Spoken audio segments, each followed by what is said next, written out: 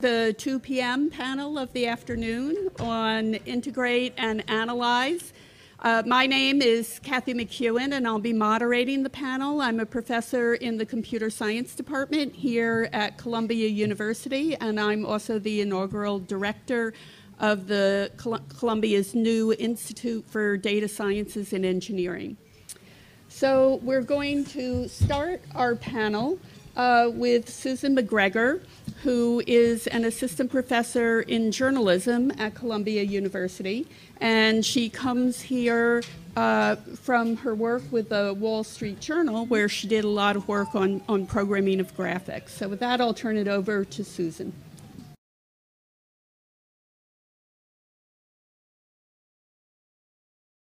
It's really great to be here. I've had a little bit of opportunity to work in the last year and a half with the Center for Digital Research and Scholarship here at Columbia, and sort of talk about some of the issues that we encounter with data in journalism. And it's kind of an interesting space for journalists because even though what we call in the field computer-assisted reporting has actually been around for decades, it's always, for the most part, been a very niche practice.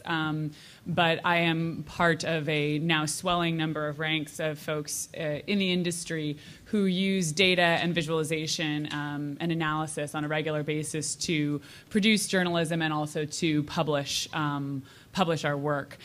So I just sort of wanted to talk about what sort of my background interest in this comes from the fact that having worked in a newsroom, in part because this came from such a small community within the industry, we don't really have a lot of really well-developed practices around data management. And some of our best efforts we found were very shortcoming. And it's interesting because I think that unlike a lot, in a way we're coming at this from the opposite direction that a lot of people in universities are, right? Which is that as journalists, we're generally not the subject matter experts. We're not the people with the data. We're the people who want to sort of be able to access and interpret the data. And so for us, the sort of integrate and analyze is a really, is an essential part of it. In a way, it's almost the way that we discover the data that we use to do our work, because access to the data set, while it can be difficult, is only the first part of making it useful for what we do. And the necessity to integrate that with the expertise of researchers in the field is what actually lets us draw value from it. So this is an example of coverage from the Guardian UK during the 2011 riots there. I'm not sure how familiar folks are with this. You probably heard about this story. What I think was really unique about the use of data, and this comes from the data blog at the Guardian, which is perhaps best known for its work in the WikiLeaks case. Just prior to this, was that the work that the Guardian did, and why this was so the sort of integrate and analyze part of this, was that they used a combination of data sources in order to sort of discover and tell the story of the UK riots.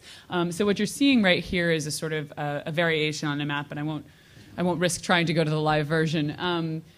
But what you're seeing is sort of the integration of multiple data sets. So what the Guardian did was a combination of using user reports. One of the biggest parts of this story when it broke was just trying to find out where the riots were happening. It really caused quite a panic in the UK, actually, the way that these riots spread around the country. And therefore, in the very early hours of this story, the real question was just, where are these things happening? And so the Guardian essentially put out a call. A lot of their users who use social media called in reports, texted, used social media to send in reports about where riots were happening. And they produced in the end a very, very simple map, almost rudimentary map that just showed where the riots were taking place. And that was extremely effective. It was actually, this very basic map was the #1 trafficked page on their site for 2 days running, which for the Guardian, which is a leader in online traffic, was a really big deal. But what you're looking at here is actually the integration of that data set with 2 other data sets. One is the location, the home addresses of suspects who were arrested for riot-related offenses in the days following the start of the riots. And this was an essential part because, of course, after something like this happens, you want to know not just where it's happening, but who is doing it, and of course why. And the Guardian's analysis was instrumental in this, because what they did was, after gathering court records, they actually had to get an order from the Ministry of Justice to allow for the wholesale release of arrest records from around the UK. They went through and coded each of them. This is probably the closest to what the researchers in the room are familiar with, right? They went through and they coded each arrest record to determine whether or not, based on location, offense, and time, whether it was a riot-related offense. And then they overlaid that with demographic data. This is called the Deprivation Index in the UK, which is basically a measure of poverty. And this was all inspired by the fact that David Cameron had made a public statement that the riots had nothing to do with poverty. And which seems remarkable, which is exactly what the editor thought, and which is why this analysis was performed. It also produced some of the larger insights of the story, which was understood as the so-called riot commute, which, in understanding what was happening, was looking at where people were rioting, and actually even before this part of the story was told, was contrasting where arrested suspects lived versus where they had rioted. And this became interpreted as the riot commute. And what was discovered was that it was actually a very organized effort. It wasn't people sort of running into the streets enraged. They were leaving their homes, they were getting on the nearest train, they were traveling to city centers, and then they were rioting in particular locations and at particular times, which gave a very different flavor to the understanding of what was going on.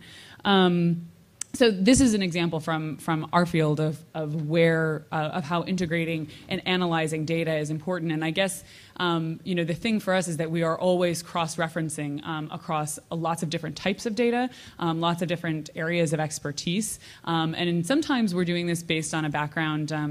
This is sort of the reporter's intuition, which really tends to be sort of collected implicit knowledge is what I would characterize it at. It's a subject matter expertise that we accrue, but we don't always document in the same way. This is a second piece from that same coverage package, and this was inspired by another statement of David Cameron's, which was that social media like Facebook and Twitter had been used to organize these riots, and therefore needed, the UK government needed a so-called red button to be able to shut down these services in the case of a public emergency. And this is a pretty significant issue, particularly in the UK, which doesn't have the same kind of press protections as we have in the US. And so this could have, of course, been a pretty significant threat to communication and press liberty there. Social media already produces some sort of weird conflicts in what's allowed to be reported about. But again, what we see here is this is based on the user reports of when particular events, when rioting began to happen in particular places, and this is data that they obtained from Twitter. They reached out to Twitter and said, hey, can we have all the tweets that are tagged with this particular hashtag, and then they looked at the traffic on those tweets. What you see here actually, which is the largest spike, that black line, is actually the hashtag riot cleanup, which saw the greatest and most sustained volume of traffic on social media. Of course, later, in part, I think because of this, because of the doubt that this cast, the issue was explored further, and it was found, of course, that the protesters mostly had been organizing through BlackBerry Messenger, right? And what's interesting, which is not public, because guess what? They know that everybody can see that stuff. So this is another example, and I think what's important here, and sort of how it ties into the research community as well, is that this is obviously not a statistical analysis, right? And of course, I'm sure Mark will have things to share on that. But one of the things that they did. And this is how journalism both benefits from sort of more academic research practices, but of course serves a different function, which is that the function of this graph was to call into question the story being offered, the storyline being offered by the government. In point of fact, actually, The Guardian did collaborate with researchers at the University of Manchester and LSE later that year who did do the statistical analysis and confirm that, in fact, there was no correlation between social media traffic on Facebook and Twitter and the activity of the riots. So this is another example where, again, we sort of take we take data and we have to integrate it. I had the opportunity, this is a Medicare fraud case. This is the graphic from a series of Medicare fraud stories that were reported by a former colleague of mine from the Wall Street Journal, Maurice Tamman, who is one of the leaders in computer-assisted reporting. And I had the opportunity to interview him about the kind of work that he does in this case. And while it does rely on large volumes of data, again, it's important to recognize that we don't have the expertise around this data. And very often things like what the column names mean in your table are extremely opaque to us. Or, for example, with medical records, as I'm sure everyone here is familiar, right, are very opaquely coded as to what actually the entries mean.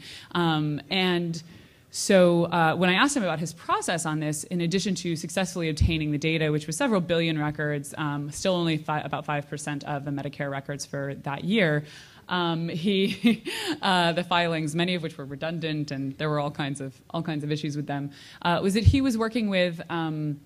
He basically had some expert contacts at Dartmouth University, and he would work with them and just say, what should I be looking for? What's unusual? What are these things? And basically through that and sort of applying, typical, search and analysis methods, was able to identify the folks that you see here.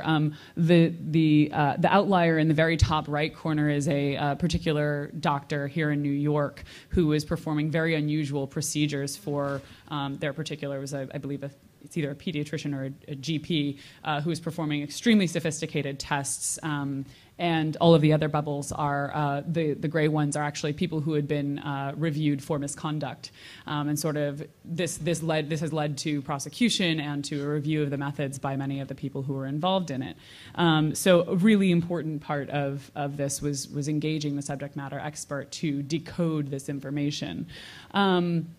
This is another example. This is actually not by a traditional journalist. This is by a data scientist at something called Social Flow. And in this case, he basically the Coney 2012 phenomenon that some of you may have heard about on social media. He kind of reverse engineered what had happened and how this this thing went viral. And the important thing about it, or the really interesting thing about it, is that especially in the online world, there's been a lot of thinking recently that all of these things go viral just online. It's all digital, and essentially his analysis of who was tweeting when, and looking at information about their geography, where they were, as well as information from their profile, which identified them as people who were part of religious youth movements. Actually, what he was able to deduce was essentially that the people who sort of tipped the scales on this online viral phenomenon were actually part of a large in-person ground network that had been connected with the organization that was promoting this event for a long, long time. So it kind of gave lie to the idea that this is just the kind of thing that explodes spontaneously, which might be obvious to some who are kind of familiar with these systems, but went against the common understanding at the time. So that's all I wanted to share, is sort of how we use these practices, and to say that one of the things that I personally and many of my colleagues are interested in is we, like everyone in journalism, like in many other industries, we are facing a reduction in resources. And one of the things is that there's still a somewhat permeating mentality in the industry of the idea of yesterday's news. And so developing practices that are efficient for us to gather metadata, produce things that are reproducible, I know was a topic earlier today, and be able to leverage that forward so that the knowledge, similar to researchers in the room, that is cultivated by these reporters isn't lost when they leave an organization or finish a story, but can actually be used by other journalists in much the same way that the academic discussion is happening here is extremely important to us. So looking forward to sort of hearing what everyone has to say and how we can improve these processes. Our second panelist is going to be coming to us from Skype. I hope you can pull that up. Her name is Heather Piwowar. She's co-founder of ImpactStory. And this is a web application that helps scholars tell how their research has had impact. And she'll be talking about the different metrics that she uses. Thanks so much for Skyping me in. I'm really sad to not be there. You are my people, and I wish I were there. The reason I'm not is because I'm busy coding ImpactStory to make it even better. New improvements coming soon to you. But what I'm going to be doing in this talk is putting analyzing data in the context of impact, and specifically analyzing data about our data. So I will be talking about research data. I won't be talking about slicing and dicing that research data, but instead slicing and dicing the impact about the research data. So consider it a segue to the next section.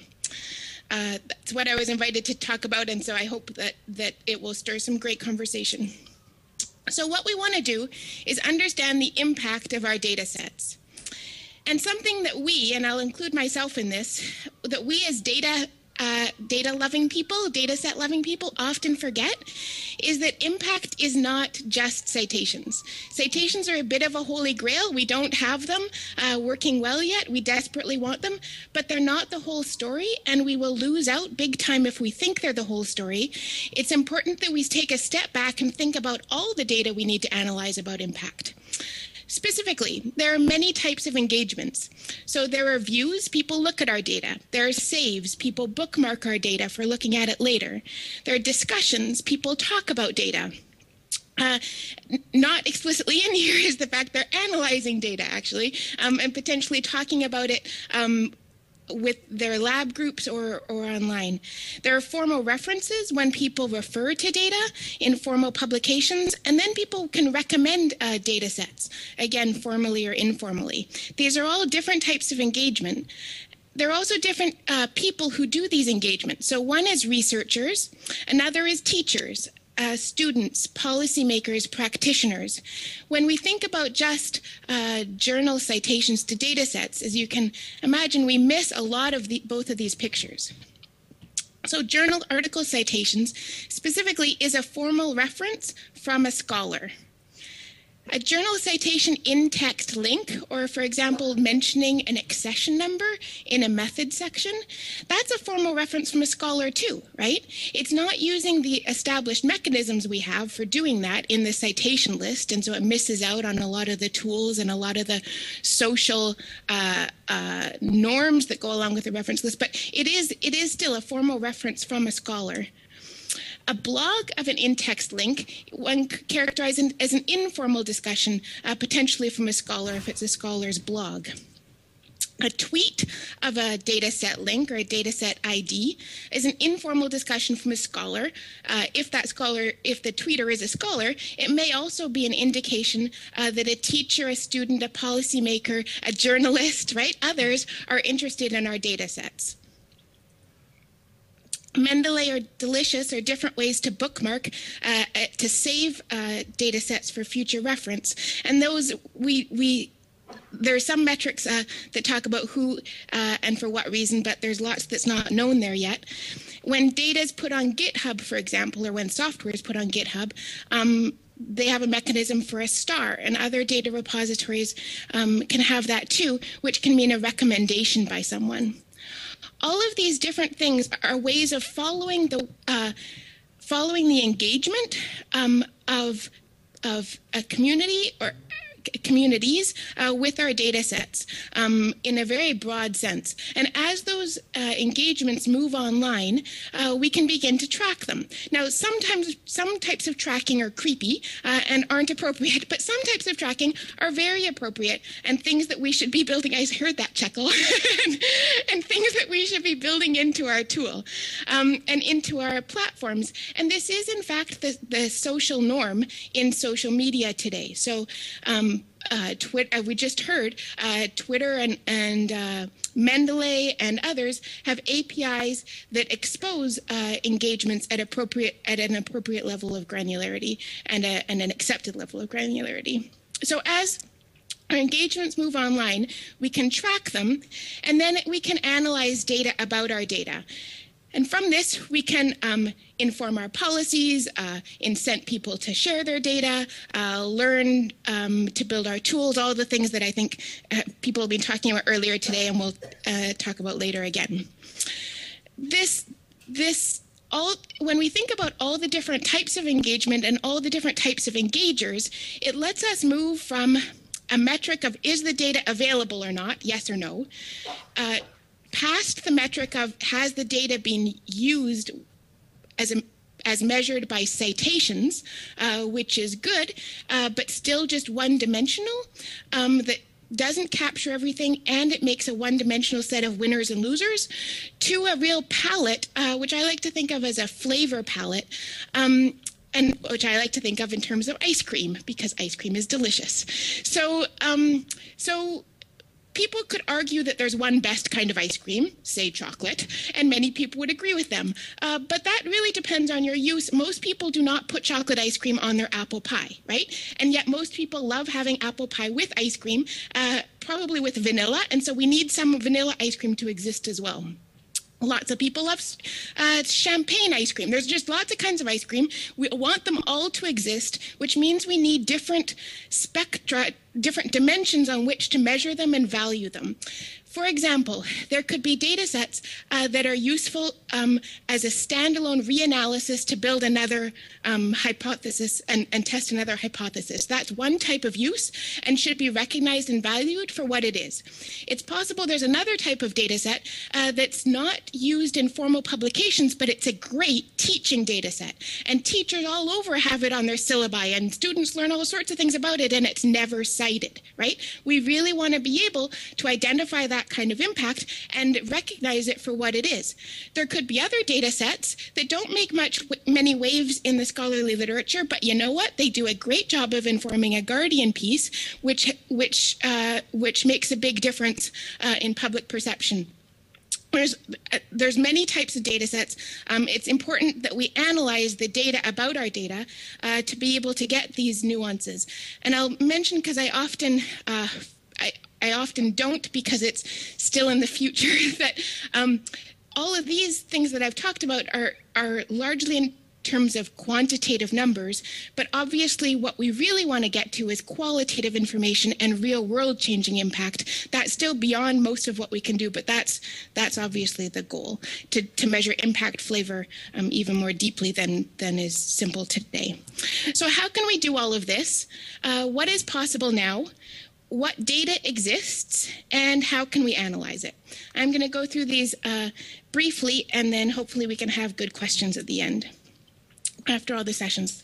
So I'm going to be talking about this in the context of ImpactStory, which is a nonprofit web application that I've co-founded with Jason Preem, with the goal, and I've done that because, as many of you know, my research passion is in understanding patterns of data sharing and reuse, and understanding those patterns to help inform policies and to help create incentives for effective and efficient data sharing. And the tools just didn't exist to do that, right? And I got impatient and tired of waiting and started to build the world that we want to see. And so the application exists right now at impactstory.org. It's founded by the Sloan Foundation, and it currently tracks impacts for all sorts of metrics, including data sets. I encourage you to check it out. Here's a picture of what ImpactStory does. Is for a scholar, it collects all their diverse sorts of research products and shows diverse metrics about them. So articles, but also data sets. So here are my data sets for articles that I've published. You can see on the right-hand side, there's an indication that they've been viewed. If you click on them, you can drill in and see those views. We're characterizing them Dryad downloads as views by scholars. I'll dig into this on another slide in more detail. So ImpactStory collects all these different impacts and shows them in context and makes the data openly available. I want to be quick to mention that it's only one tool that exists now to do this. Altmetric.com has a bookmarklet and a tool that will track data sets that have DOIs. Plum Analytics tracks various kinds of diverse products, including data sets. And the Data Citation Index currently tracks citations aggregate citations from data repositories that have identified them themselves, I believe is the current status of that. And so go check those out. My examples will be from ImpactStory, but these are other products that do often similar things. Okay, so number one, what do we need to do to bring about a world where we can do a better job of analyzing the data about our data? The first thing is we need more data. We need more data about our data to be available. And what that means, for one thing, is more metrics to be exposed. So Dryad and Figshare and others, lots of institutional data repositories display the number of times that data sets have been viewed and downloaded. Which is fantastic and facilitates a lot of this work. It's even better when it's available via an API, but we can talk about that more later. ICPSR and ORNL DAC and others take it a step further and go and hunt down citations and make those citations available as data about the data. ICPSR is really a leader in data about our data. They furthermore break down how many downloads are from data sets versus documentation. Then they take it a step further and say, when people have been logged in and downloaded, what have they said is their role in their institution? Are they faculty, grad students, undergrads, or others? And when you break it down like this, and when you break it down by institution, you can really start to get some of that impact flavor bubbling up to the top. And this is done obviously in a way that does respect privacy and doesn't do things that people don't expect, which is the balancing job when mining logs. So there's best practice ways to do this. Here are some examples. They're still pretty rare on the ground. Doing more of this will help us understand impact better. Secondly, more support for all types of engagement. So right now, when metrics exist, they largely exist to show downloads and to show views. But that certainly isn't all of the research lifecycle. There are not very many tools that exist right now to let someone bookmark a data set for later reference. You can put them in Delicious or a site you like or Mendeley, but the support there isn't great yet. We really need to advocate for good support. Often maybe those tools can come in our data repositories. I don't know, but it's an underserved area right now. Similarly, ways to recommend data sets are pretty weak. There's a full palette of this for articles, I guess is what I'm trying to say. But the tools to support this kind of web native engagement for data are still really weak. And so hence there's not much data there for us to look at to track impact. And the third in this point is that we need more derived metrics with more context. So understanding that a data set on Dryad has 1,906 package views sounds kind of like a lot, but who knows? Is that actually a lot? Really, nobody knows. So when we show it on ImpactStory, for example, we give that raw number, and importantly, you can click on that raw number to drill into the Dryad page and see more information, but we also give a percentile. So that 97, 100 at the top line right there near that little blue bar, that's the percentile that views is compared to other data sets deposited that same year in Dryad. The 255 total downloads is between the 89th and the 97th percentile of all data sets deposited in Dryad that year. This kind of giving context to our numbers is really important and requires data to do that. The fact that it's a range is because there's ties, and it also includes 95th percentiles. Yeah, so this is another example of how these badges are tied to context. We need our data about data to be more open so that we can mash it up, right? You can do all the analysis you want. If you can get the data and if you can show your analysis again, then it's useful. This means open text mining of articles, because that's where a lot of the impact information is, not all of it, but a whole lot, and a lot of important stuff that people currently care about. We need open data from repositories, so these download counts and understanding how the download counts were derived and understanding metadata about the download, about divisions of the download count, things like that. And finally, and crucially, we also need open metrics from our aggregators. So the current world that we have with articles are that Scopus and Web of Science and Google Scholar, their citation metrics are not open data, which severely limits how people can build tools on top of that. We want a different world for data sets. And so these aggregators really ought to have open data for us to make full use of learning how to understand impact from them. Heather, you have about 2 minutes left. Perfect, because I'm on point number 3. So point number 1 was more data about our data. Point number 2 is that it should be more open. And point number 3 is that we need to raise awareness that ways to track data exist and that those ways can get better. So continuing to raise awareness that people can put their data sets on their CV. Furthermore, they can put them there with some context about how much has happened with them recently. And this is really encouraged, for example, by the NSF policy, I'm sure you've mentioned today already, to support listing data sets.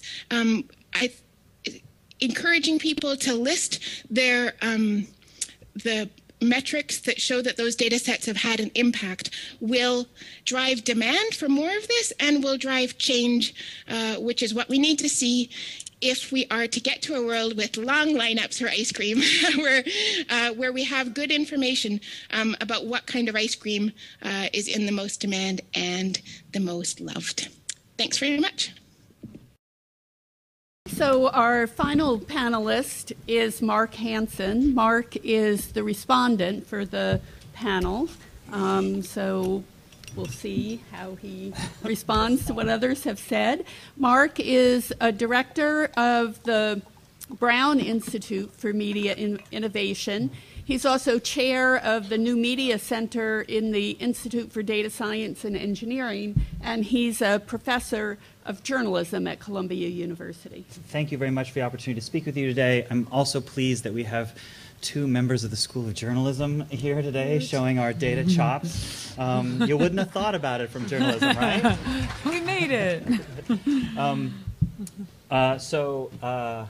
What I thought I would do is I've written up some reactions to the first 2 presentations, and I thought I would give you a little context for those reactions once the slides come up. Do you want me to try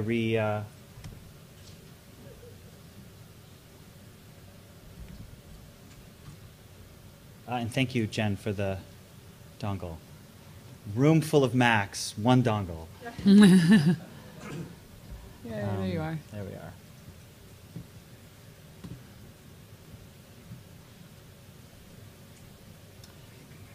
Yeah, it's good. Oh. All right, so the first slide is simply that I'm from the Brown Institute. For those of you who haven't heard of it, it was an institute created about just over a year ago, $30 million gift from Helen Gurley Brown, pictured here with her husband David. The institute exists to co-evolve technology and storytelling and is housed in the School of Journalism. In the idea of, or looking at the idea of integrate and analyze, I thought I would present very briefly 2 works that I've been involved in. I'm in the School of Journalism, but I'm just going to come out myself publicly. I am not a journalist. I'm a statistician by training, and I'm learning very quickly what it means to be a journalist. So the first project that I'll talk about, it actually deals quite nicely with metrics. This is a project with Jer Thorpe, who was at the time the data artist in residence in the New York Times, and I was having a sabbatical there. The project is called Cascade, and it was the subject of my sabbatical was to figure out how people were sharing New York Times links across Twitter. In terms of integrate, we had data from a variety of sources. We had people's browsing behavior, so we can watch you browsing the New York Times site. We had some data from Bitly, so we watched you take a long URL and shorten it. Bitly, the URL shortener also is nyti.ms, so we saw most of the people who were shortening things on the New York Times. We saw that shortened link appear on Twitter. Tweets and retweets, saw people clicking on those tweets, coming back to the site and browsing. So we had a full, if you will, cascade of events that were kicked off by your activity of browsing the site in the morning and tweeting about it. Our goal was to create a visualization. Here it is. This is a particular story. Time is running along the x-axis. Every pink dot you see is a tweet. Every yellow dot is someone coming back to the site that is clicking on that tweet. All of these tweets are about a particular story called But Will It Make You Happy? This story was about should you be buying things or experiences? So you see people sort of clicking. The height of the display has to do with the how far away you are. So as you retweet other people, you get farther and farther away. At the very top, there's a histogram that's counting the number of tweets. And then at some moment, things explode. So you see that like large spike happening in the histogram. You can climb up the backbone of the cascade and see that this chain started with a tweet from Valdis Krebs. You can follow along until you find that huge spike of activity came when the Zappos CEO tweeted about the story, which is interesting because Zappos is the company that sells you shoes and various things. So to be tweeting about an article of this sort says something about how corporations are, the presence that they're managing on Twitter. What I wanted to show you here, though, the Twitter context is important, and I suppose resonates given the impact that we were talking about before. But this is a non-standard data visualization. This is a piece of code that is acting as an exploratory tool. You can get this. You can get a display like this for any of the New York Times stories, for any of the cascades around their stories, and you can start to drill in. You can look at the networks that were activated when people tweet about certain topics. But it's an exploratory tool. It's not giving you hard answers. It's living somewhere between that hard-edged statistics and informal analysis. Here's some views. The second project I wanted to mention is like, as with this exploratory example, meant to loosen up what we might mean by analyze.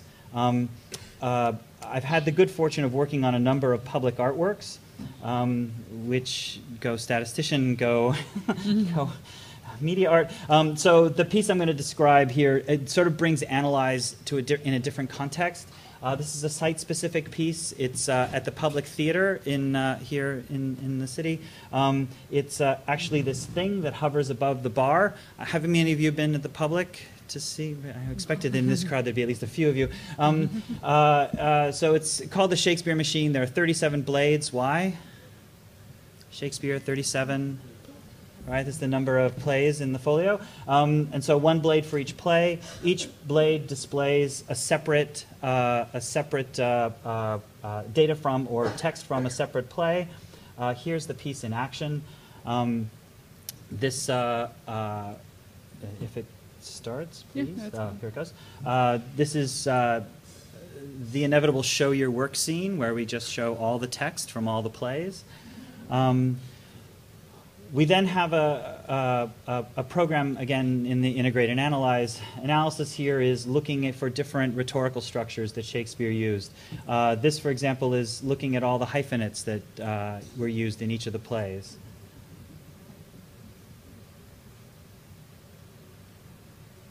So again, each blade is showing the hyphenates from a separate play. We also, benefiting from the hard work from the digital humanities, leveraged the Monk database and went on an analysis, if you will, that what we were referring to as anaphora mining, looking for the rhetorical structures that Shakespeare used and highlighting those. So here, for example, we're looking for patterns like liberal and free, idle and, I can't read it from here. So we're looking to automatically extract those rhetorical structures, pattern in part of speech usage, in specific word usage, or in thematics. Is this garden imagery? Is this water imagery? Again, we're basically making use of the byproducts of digital humanities work that, to a statistician, I can think of 6 parts of speech, but these folks gave us 150 different parts of speech, which I'm a little intimidated by. But if you start to extract those parts of speech, you find that across all the plays there were 3,404 occurrences of a determiner, an adjective, and a singular noun. You break those apart, and it's a lovely list because it's really hard to kill Shakespeare, even when you treat him as data. What I wanted to say with those examples is that while oftentimes my discipline, statistics, will push forward data as a very technical object, data also exists to support a variety of creative practices, and that the work that's being done in that area can give back to statistics, can give back to data science. In a sense, data science or a larger understanding of data should integrate practices coming from a variety of places, which also comes back to the idea of a statistician sitting in a school of journalism. I'm teaching a class this semester called Journalistic Computing, and one of the things I'm finding is that when journalists are in control of the technology, when you start to train and question journalists about the tools that they would like to see or the ways in which they perform, the fundamentally journalistically inflected technology will look different than computer science created technology. Right? There are a different set of values, transparency, and so on that come with journalism that will change and shape the way data technologies look.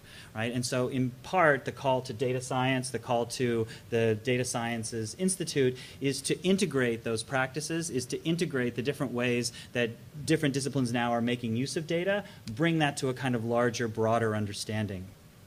I guess I'll finish with just the basic idea that you all know that data at their core, whether it's measuring impact or looking at sociological phenomena, data at their core are fundamentally human.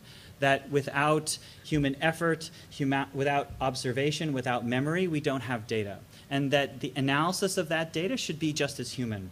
My poor field, statistics, often is charged with sucking the life out of the kind of analysis and creativity that people might have with data, and I'd like to see ways to bring it back again. I think I'll stop there.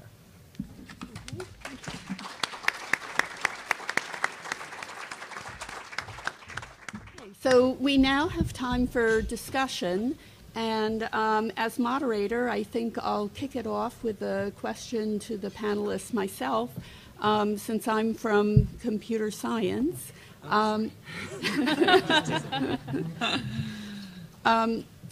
Well, my question probably goes a bit more to the other two than to you, Mark, but I'm curious how much of the kind of analysis that you're doing can be done automatically, and where we look for pulling things together from different disciplines, where you might look to computer scientists for things which you would like to be able to do but perhaps are not able to yet. So I'm wondering in particular about the analysis of unstructured data like text, video, or speech. So Susan, you talked about the analysis of the Medicare data and needing to be able to look at the columns. And you still then had a table or a chart, and I'm wondering whether if you're able to look in at some kind of text, if that could tell you more. And for Heather, I would ask in your analysis of citations, whether if you're able to look in at the text and to see what people are saying about the citations, if that could help you more in terms of coming up with impact. So maybe Susan? Thank you. Yeah. So I'll also take this as an opportunity to do a small plug, which is that also at the journalism school, I'm part of something called the Tau Center for Digital Journalism, which, among other things, oversees a dual degree program in computer science and journalism. So I think in journalism, I mean, our field is actually turning very much towards computer science, and at least insofar as you say it is sort of, we're very pragmatic people, right? So we want to solve a problem. You know, text analysis, I think, is one of those things where, as journalists, there are a lot of things that we can do, and I have a bit of a background in computer science, but when we start to talk about text processing, natural language processing, that's where the sort of lower level tools are really not as successful, and I think that there is an enormous amount of capacity. I mean, it's both in the journalism and frankly in the commercial world. There's enormous appetite for that kind of analysis, because ultimately it's not just I mean, I think something like WikiLeaks is a perfect example, and what we tend to do often, or where our field is moving, is both in reaching out to computer science and reaching out to our audience.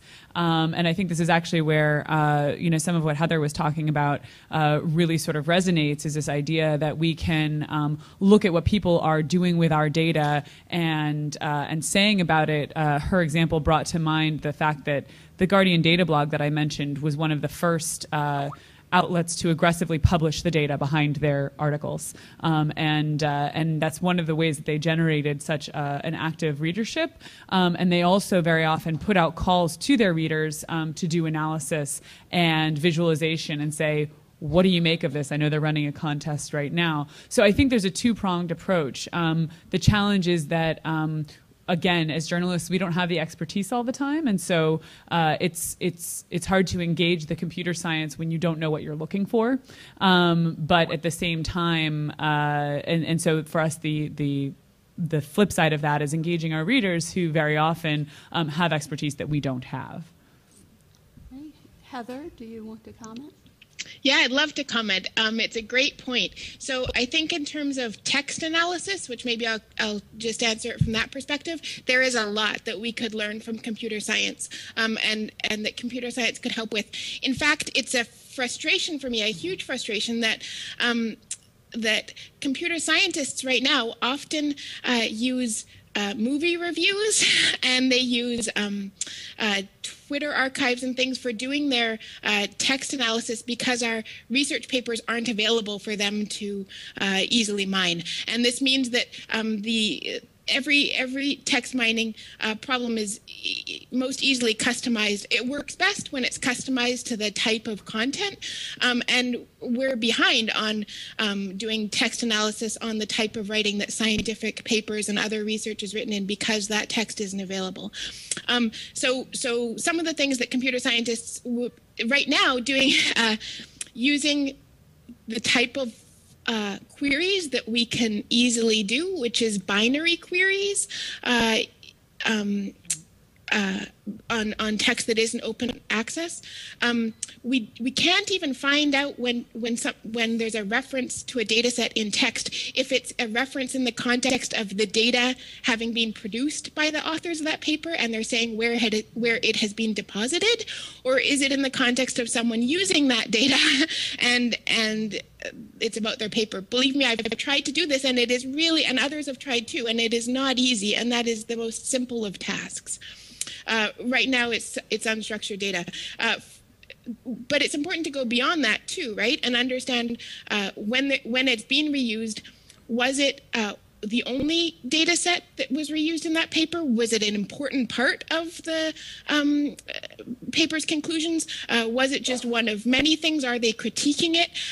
There are efforts going on to try to structure that data using the cyto-ontology for citations, for example, but the adoption there is going to be tricky, and having real NLP people focusing on those problems would be key.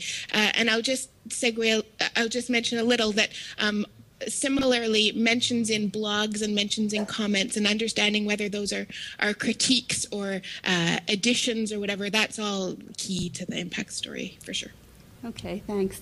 Yeah, I would just a plug for my own research, because we are doing natural language analysis of journal articles under a project funded by IARPA. And so we are looking at some of these issues. It would be, great to get together with you and talk about how we could combine our talents. But I would second your plug. All our data we can only access on the government's computers, because the publishers have not made it open access, so we have to do all our computation not on our local computers, precisely because of the copyright issues. So if I can, you on that. If I could just jump in to say, that's not an excuse for any of us, right? And I think you would agree with this. We need to keep asking, and we need to keep demanding. Both, you never know what you're going to get, and people won't give it to unless they recognize that there's a real need. So we all need to ask, and I think that's part of our responsibility. Okay. All right, so let's open up to the audience. Yeah? I would recommend that you do your analysis on open. Please wait for the mic. Oh, over here in the front.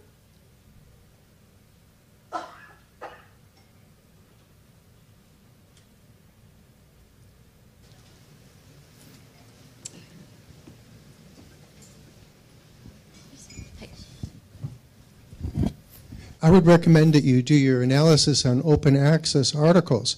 This way, you're ignoring the publisher's works that they're not enabling you to use, and you're rewarding the open access articles. Yeah. We do on open access as well, but there's an order of magnitude larger number of articles that we have available to us that are not open access. So we like to work at scale also. All right, other questions? Yeah, Peter Murray Rust, I'd just like to second all of that, that the lack of access to material is not just the stuff you're going to mine, it is the whole infrastructure of natural language processing. It's the dictionaries, the ontologies, the gold standards, the tests, everything. You know, this is required for high quality text mining, and you have to have access to this. And it's simply held us back by years. It's as simple as that. Okay, other comments? We have over on this side. So this is a general question about integration. So how would you describe in simple words what you think are the most challenging barriers for you in integrating heterogeneous data? So well, it's more about the structure, it's more about the semantics, I don't know, whatever you think. I would say in our field, for journalism, one of the biggest problems we have is just the siloed coding. So, I mean, the coding as in the encoding of the same entity with different references, and the inability, the lack of knowledge about how to correlate those, you know, followed by just sort of format differences, right? So that's a big issue for us. I guess I would say that a big issue also is knowing what the integration's actually done. When you zipper two things together, a certain amount of stuff falls on the floor. Like, what have you left behind? What, often when you're doing this on large data sets, it's a little bit difficult to know what's there and what sort of systematic things might have happened in the process. So trainings in statistics anyway, training students to start to ask those questions, right? To interrogate that process a little bit more, to open it up a little bit more, and then also to document, right? To document, because those steps are often steps that are, maybe it happens in a spreadsheet somewhere, maybe it happens in and how do you document that? How do you keep track of those steps so someone later can build on it? Heather? I'd say data that isn't exposed from our tools and data that isn't open. We have other comments? I have a question for Heather, but others are welcome to if you like to respond. So one of our colleagues pointed out that tenure is a very strong motivator in our community, and during your presentation it occurred to me that what would appear in a tenure or promotion packet of the future would be an interesting thing to wireframe. Could you describe some of the components? I mean, I think you had a slide eventually that had some features on it, but what would you expect to see there? For sure, and I'll in fact take the opportunity to plug a publication that I had in January in Nature, which is not an open access publication, I will admit. It was a comment, so please shoot me now. So I think that the great thing about alternative products and including those in tenure and in grant applications, which are key times, and hiring, which are key times when people are making the case that they've had impact. A great thing about alternative products like data sets is they don't have an established impact thing to rely on, like journal impact factor, and they can't easily get one. And that means that the impact metrics, I think, will be data set level. They won't be about the container. They won't be about where it's hosted. They'll be about the impact that that particular item has made. And so I think that that those metrics should be sometimes quantitative with numbers and context that's relevant for that particular situation, whether it's discipline specific or data type specific, or and I think they should also often be qualitative. So the quantitative numbers are often a place to drill in and start to see who's done what with it and find the deeper story. And so there should often be a sentence or two like that. I think some funders are starting to suggest having sentences like that that accompany grants. You know, if I can add to that, the interesting thing, so the idea that a data set, or in my field code, would be counted in a tenure case is a little bit difficult, because you end up, I think that the tenure committees don't quite know what to. They don't recognize the amount of work that goes into a piece of code, the amount of work that goes into data. So the publication, obviously, that's the priority, right? And then the code and the amount of time and the community that gives, it's sort of hard to evaluate those. And so I think maybe the wireframe of the future has to have something that would help a tenure committee, you know, expose or give an appropriate amount of weight to that. The other thing is that you almost don't want to wireframe it too closely, because I feel like telling a story from the data, like using the methods that, or using the metrics that Heather's recommending, you know, force the tenure committee to do a little work, right? Force them to tell an appropriate story in an appropriate way, and to capture the contribution that the person that they're evaluating has brought up. The reason I think we reduce to citation counts or whatever is that it's easy, right? Not just that that's the only measure available, but that it's easy. Another comment? Actually, I have a separate question, but just on this last point, I wanted to mention that here at the Earth Institute at Columbia, we've developed a set of practice criteria for promotion, which are already being used in promotion cases, which takes into account alternative outputs and their evaluation, and that can include data. It can include having, you know, helping to save lives in Millennium villages around the world and so forth. So there are some changes. It was approved by the provost of the university, so it's legitimized within our structure.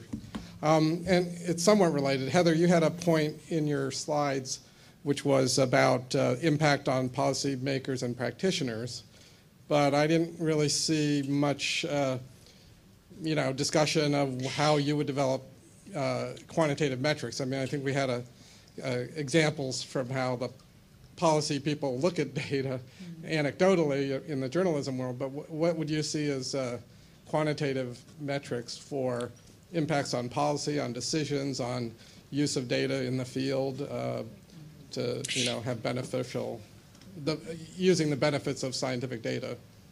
That's a fantastic question, and I think we're not remotely there yet, right? The tools can't do that yet.